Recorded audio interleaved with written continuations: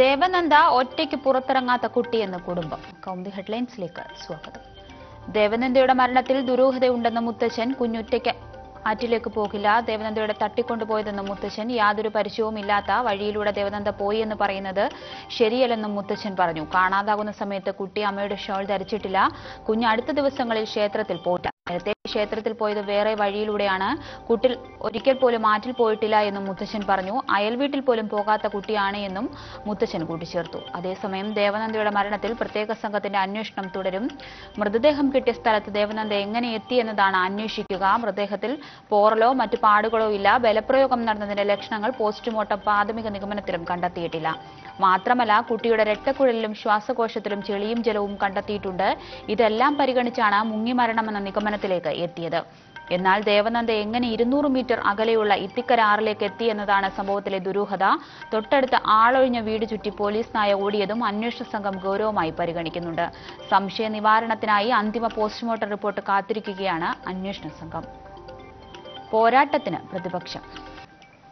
CAG റിപ്പോർട്ടിലെ police അഴിമതി വിവരങ്ങൾ ചൂണ്ടിക്കാട്ടി നിയമ പോരാട്ടത്തിനൊരുങ്ങി പ്രതിപക്ഷ നേതാവ് രമേശ് ചെന്നിത്തല. സിംസ് പദ്ധതി, സ്വകാര്യ പങ്കാളിത്തത്തോടെയുള്ള ട്രാഫിക് സംവിധാനം തുടങ്ങിയ പ്രോജക്ടുകളിലെ അഴിമതി അന്വേഷിക്കണമെന്നാവശ്യപ്പെട്ടാണ് ചെന്നിത്തല കോടതിയെ സമീപിക്കുന്നത്. നിയമവിദഗ്ധരുമായുള്ള കൂടിക്കാഴ്ചകൾ തുടരുകയാണെന്ന് പ്രതിപക്ഷ നേതാവിന്റെ ഓഫീസ് അറിയിച്ചു. പോലീസിലെ അഴിമതിയെക്കുറിച്ച് പ്രതികരണം അറിയണമെന്ന് ആവർത്തിച്ച് ആവശ്യപ്പെട്ടിട്ടും പ്രതിപക്ഷത്തിന് മറുപടി നൽകാൻ പോലും മുഖ്യമന്ത്രി പിണറായി വിജയൻ തയ്യാറായിട്ടില്ല. പോലീസ് അഴിമതി അന്വേഷിക്കേണ്ട ആവശ്യമില്ലെന്നായിരുന്നു വിജിലൻസിന്റെയും നിലപാട്. ഭരണഘടനാ സ്ഥാപനമായ CAGയുടെ കണ്ടെത്തലുകൾ പരിശോധിക്കേണ്ടത് നിയമസഭയുടെ പബ്ലിക് അക്കൌണ്ട്സ് കമ്മിറ്റിയാണ്. ചട്ടപ്രകാരം നിയമസഭാ സമിതി പരിശോധിക്കേണ്ട കാര്യമായതിനാൽ വിജിലൻസ് അന്വേഷണത്തിന്റെ ആവശ്യമില്ലെന്നാണ് വിജിലൻസ് പ്രോസിക്യൂട്ടർ കോടതിയെ അറിയിച്ചത്. നീതി അകലുന്ന നിർഭയ കേസ് പ്രതികളുടെ വധശിക്ഷ നടപ്പാക്കുന്നത് വൈകും. പ്രതി പവൻ ഗുപ്തയുടെ തിരുത്തൽ ഹർജി സുപ്രീം കോടതി പരിഗണിക്കുന്നത് മാർച്ച് 6-നാണ്. വധശിക്ഷ ജീവപര്യന്തമാക്കി കുറയ്ക്കണമെന്നാവശ്യപ്പെട്ടാണ് പവൻ ഗുപ്തയുടെ ഹർജി.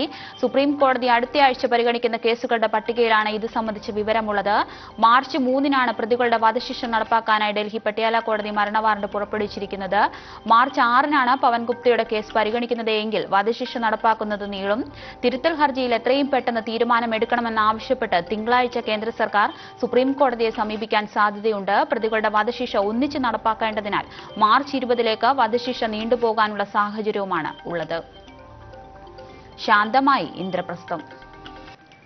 വടക്കുകിഴക്കൻ ഡൽഹിയിൽ പൊട്ടിപ്പുറപ്പെട്ട കലാപത്തിൽ ഇതുവരെ 148 FIR-കൾ രജിസ്റ്റർ ചെയ്തതായി പോലീസ്. വിവിധ കേസുകളിലായി 630 പേരെ അറസ്റ്റ് ചെയ്തു. കേസുകളുടെ അന്വേഷണം ഡൽഹി പോലീസ് ക്രൈംബ്രാഞ്ചിന് കൈമാറി. ഇനി 2 പ്രത്യേക അന്വേഷണ സംഘമാവും കേസ് അന്വേഷിക്കുക. ഫോറൻസിക് സയൻസ് ലാബോറട്ടറി ടീമുകളെ വിളിച്ചിട്ടുണ്ട് എന്നും കുറ്റകൃത്യങ്ങൾ പുനരവലോകനം ചെയ്യുകയാണ് എന്നും പോലീസ് വക്താവ്.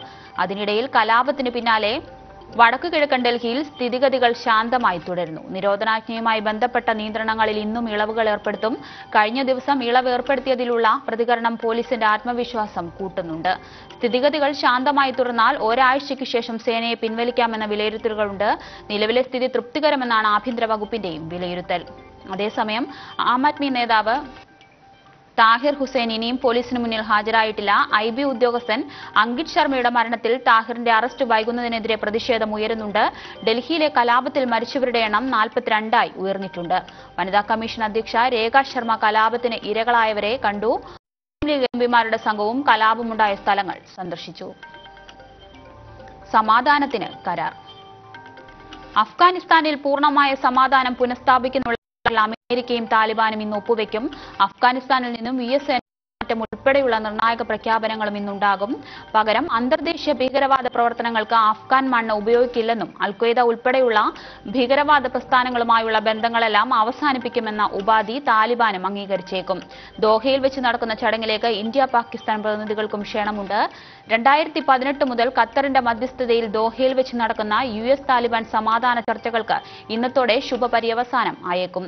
അതേസമയം എന്തൊക്കെ നിബന്ധനകളും വ്യവസ്ഥകളുമാണ് കരാറിൽ ഉള്ളതെന്ന കാര്യം ഇനിയും വ്യക്തമല്ല. കരാർ പ്രാബല്യത്തിൽ വരുന്ന പക്ഷം നീണ്ട 18 വർഷങ്ങൾക്ക് ശേഷം അഫ്ഗാൻ രാഷ്ട്രീയത്തിലേക്ക് താലിബാന്റെ തിരിച്ചുവരവിനും കളമൊരുങ്ങും. America state secretary Mike Pompeo ആണ് വരുന്ന 29-ന് സമാധാന കരാർ നിലവിൽ വരുന്നു എന്ന വിവരം അറിയിച്ചത്. കൗമുദി ഹെഡ്ലൈൻസ് സമാപിക്കുന്നു. 1 മണിക്കൂർ ശേഷം പ്രധാന വാർത്തകളുമായി സേതുലക്ഷ്മി ചേരും. നമസ്കാരം.